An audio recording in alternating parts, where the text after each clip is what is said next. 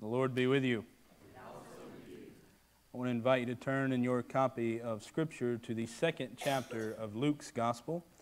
As you turn there, one of Pat's comments this morning made me think of a sermon I heard in seminary once. The preacher in chapel said, "Some of you this morning feel like the third verse in a Baptist church."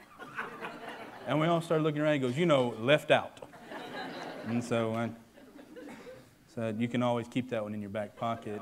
Make sure you credit it to me, and any royalties come to my family. That's what. Luke chapter 2, verses 1 through 20 is what we'll be reading this morning. Luke chapter 2, beginning in verse 1. In those days a decree went out from Emperor Augustus that all the world should be registered. This was the first registration that was taken while Quirinius was governor of Syria. All went to their own towns to be registered.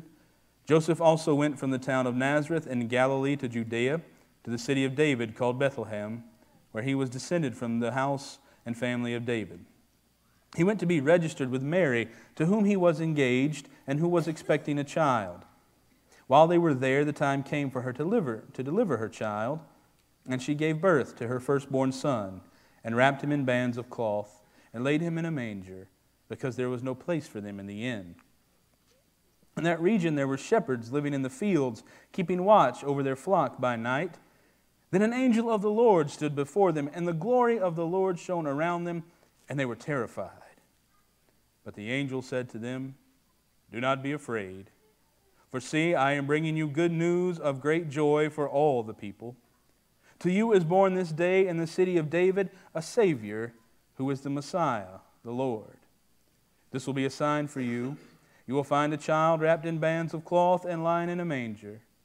And suddenly there was with the angel a multitude of the heavenly host, praising God and saying, "Glory to God in the highest heaven, and on earth peace among those whom He favors." When the angels had left them and gone into heaven, the shepherds said to one another, "Let us go now to Bethlehem and see this thing that has taken place, which the Lord has made known to us." So they went with haste and found Mary and Joseph and the child lying in the manger. When they saw this, they made known what had been told them about this child, and all who heard were amazed at what the shepherds told them. But Mary treasured all these words and pondered them in her heart. The shepherds returned, glorifying and praising God for all they had heard and seen, as it had been told them. May God bless the reading and hearing of Holy Scripture. Would you pray with me? Lord, now I pray that we hear your words, speaking to us through Holy Scripture. Whatever words I may place in the way, God, on this Christmas morning, may they be quickly forgotten, so that your words call us to do and be the people you call us to be. In your name we pray. Amen. Let me ask you, have you ever read a book, really liked the book, got into the book, kept it on the shelf, maybe read it more than once, and then after you read it so many times, you heard Hollywood's making a movie about it. And so you get excited. You see the previews. You go, oh, this looks like it'll be pretty good. And so you decide, against your better judgment, to pay the unholy price for an evening ticket to the movie, which now there are credit applications at some of the windows, I heard. You forego that garbage bag of popcorn, the gallon of soda. They tell you, by the way, when they give you that, oh, it's free refills on this $15 Coke, but it's a gallon. It doesn't matter. And you find your way into the middle of the dark theater. You sit there. You sit through the previews, sit through 90 minutes, maybe 2 hours of what you had hoped would be this cinematic masterpiece of someone's understanding of this great work that you love so much. And when the credits roll, you just sit there and you go, that ain't at all what it was supposed to be like. That's not what it was supposed to be. That's not how it ends. That's not the way they look. That's not what's supposed to happen. Don't you just hate that? The only exception to that rule, by the way, is Forrest Gump. If you read the book, the movie's way better. Way better. But you know, I wonder if the biblical authors and their original audiences would feel the same way if they had a chance to witness some of our sort of theatrical interpretations of Scripture. I mean, how do you think the writer of John's Gospel would feel about Mel Gibson's portrayal of Jesus? Or what might Moses think? Would he prefer Charlton Heston or Christian Bale in their interpretation? Or how would any of the writers of the New Testament feel about that peculiar musical Jesus Christ Superstar? I mean, do you think Mark would be, yeah, that's what I meant? It's hard to say. But I do think that perhaps Luke would take some objection, maybe, to the ways that we dramatically interpret this portion of his story, especially about these shepherds. I mean, I can just see him now, seated somewhere in the middle of any given sanctuary at this time of year. Perhaps the children's ministry is performing some sort of passion play, some pageant, some nativity play, complete with an angry innkeeper, a live goat, Sister Sue's grandbaby starring as the baby Jesus. And Luke is trying hard to sit still in the pew, really trying hard. He's twitching with anxiety as he watches his intellectual property being bent to the breaking point. And just when it seems like he's going to settle down, just when he's like, okay, it's an interpretation, that's fine, the shepherds walk onto the stage. Never mind the Magi. Luke has no idea who those people are, where they came from. Luke would say, if you want to mess up the story, stick some rich kings in it from somewhere far off. Never mind that. But when the shepherds show up, boy, Luke loses it. I can almost hear him leaping out of the pew. No, you got it all wrong. They weren't cute. They weren't wearing bathrobes. They didn't have sheets. These were shepherds. You got it all wrong. And you know, I think he might be right. After all, Luke did write it down. But even if our interpretation is a bit romanticized, what exactly are we missing when we think about these folks? I mean, these shepherds really don't play that big of a role in the story, do they? I mean, the answer is probably in what Luke tells us, or maybe what he doesn't tell us. You notice the way he describes them? Or rather, the way he doesn't describe them? He simply says, they're shepherds. There's no narrative embellishment regarding the way they look. He doesn't say there were shepherds with long beards, they were little boys. He doesn't say any of that stuff. He doesn't say how many there were. He doesn't say how they smelled. None of those things. Luke simply says in that region there were shepherds living in the fields, keeping watch over their flock by night. And while there are many good arguments regarding the symbolism of these shepherds, of having shepherds watching sheep in Bethlehem, you know, David was a shepherd watching sheep in Bethlehem, or how they were a part of the economy of that ancient Israelite community, it's most likely for Luke, a Gentile, that they are simply a personification of those to whom Luke dedicates the focus of his entire gospel. The poor, the outcast, the third verse folk, the marginalized. Throughout Luke's gospel, we see an emphasis on Jesus' teachings regarding the poor, women, Gentiles, folks others would just call sinners. One could argue that Luke's Jesus has a preferential option for the poor and downcast. One might even argue that the whole Bible, God seems to have a preferential option for the poor. I tend to think that he does. Therefore, it's likely these rather enigmatic shepherds are meant to stand as a sort of symbol for everyone who would have read or heard Luke's gospel, particularly this part. That's their role. They act as a sort of placeholder in Luke's gospel, setting up the audience from the very beginning. They are a symbol for all the people to whom the gospel is given. In fact, it's even reflected in the angel's words in verse 10. Do not be afraid, the angel says. You know, angels always have to say that because when they show up, they don't look like chubby little fat babies. They're terrifying. They're angels. They're messengers from God. Do not be afraid, he says. I bring you good news of great joy that will be for all the people. This good news, the angel says, is not for just a few, not for one nation, not for one people, but for all people. It's not the sole property of the shepherds. It's not the sole property of Israel. It's not the sole property of the certain people. It's for everybody. And with the inclusion of the shepherds, Luke has invited us to take part in the birth of the King of Kings. Therefore, we ought to invite all people to the manger, to the cradle which holds the light of the world and the hope for all humankind. Christmas, the birth of Christ, is for all the people. But there's something further, I think, to learn from the shepherds. Luke includes them as a symbol, yet he doesn't just leave them in the fields watching their flocks. I mean, the angel doesn't just show up and say, hey, everybody, pay attention, don't be afraid. This thing has happened. And they go, wow, that's pretty good. That's good news. Can we change the channel, watch something else in the sky? No. Luke doesn't leave them in the fields. They head towards Bethlehem, toward the feed box, which holds the bread of life. Verse 15, they say to one another, hey, let's go to Bethlehem and see this thing that has happened, which the Lord has told us about. They are moved and motivated by curiosity to seek out the sign about which they've been told. And we're not told how far they have to go. We don't know if they're right next door, if they're across town or way over in the other county. We're not told. Luke just says they hurried off, found Mary, found Joseph, found the baby who was lying in a manger.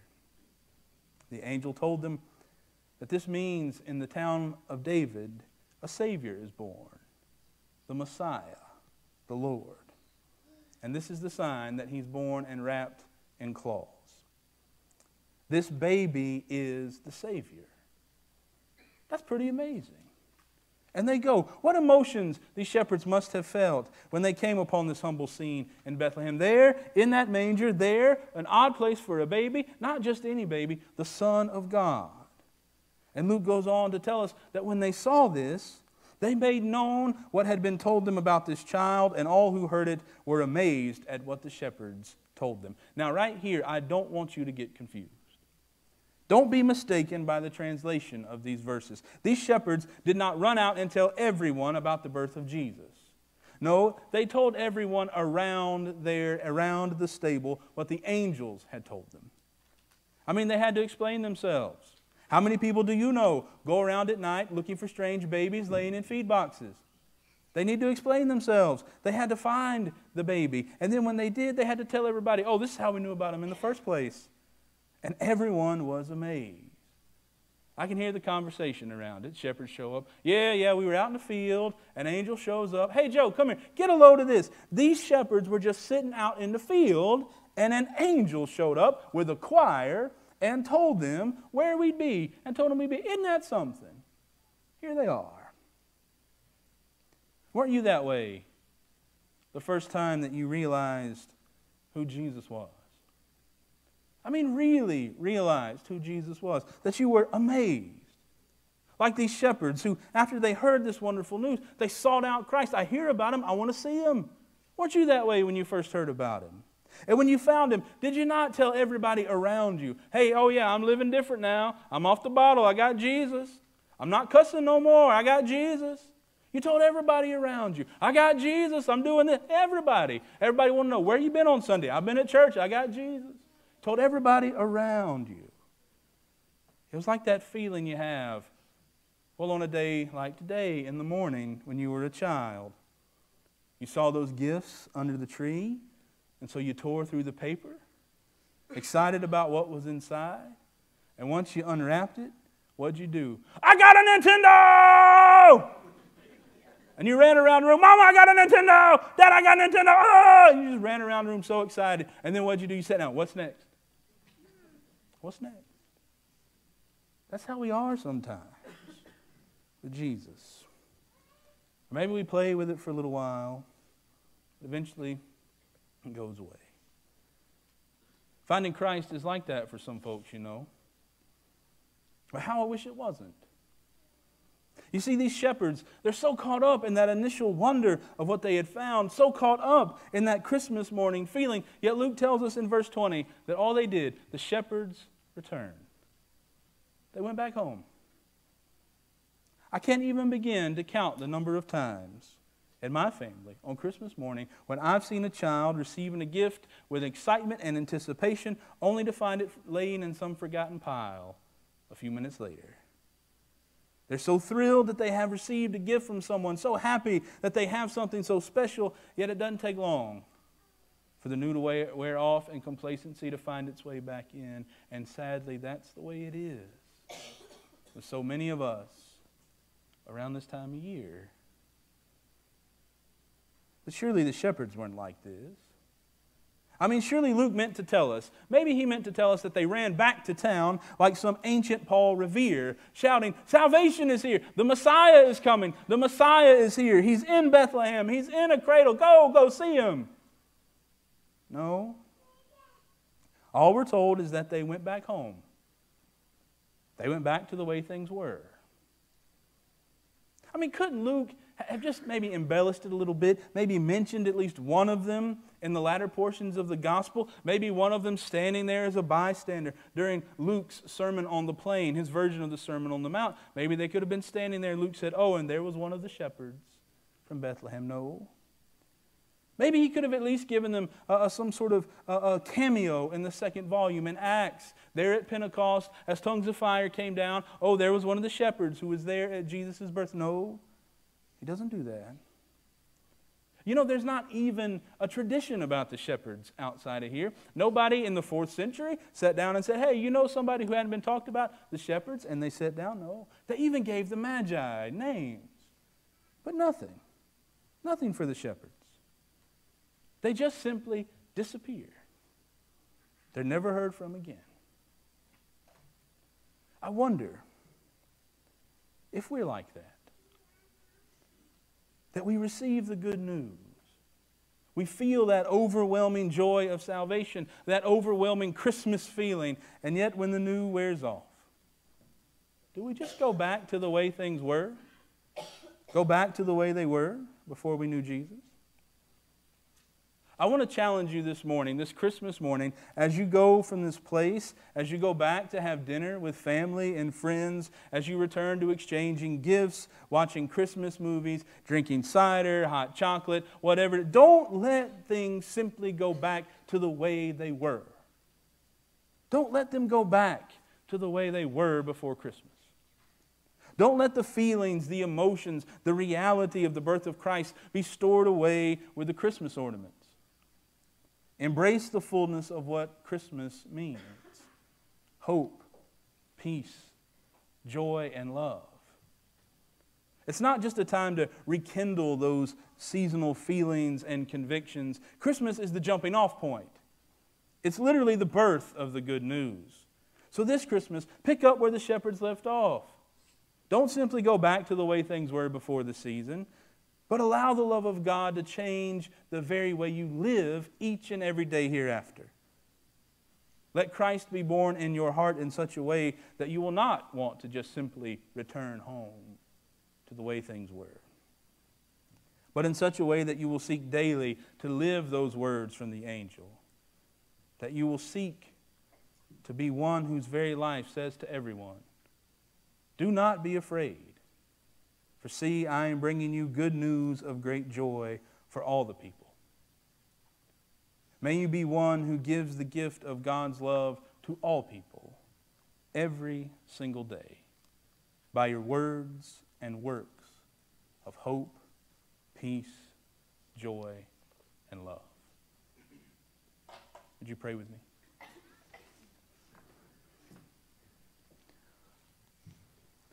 Lord Jesus Christ, on this day when we celebrate your birth, help us, Lord, to have your Spirit to encourage us and challenge us, to remind us, Lord, that this day is the beginning, and not just one day that we celebrate every year, but a day that calls us ever on each day to share the Spirit that we even have now of hope, peace, joy, and love.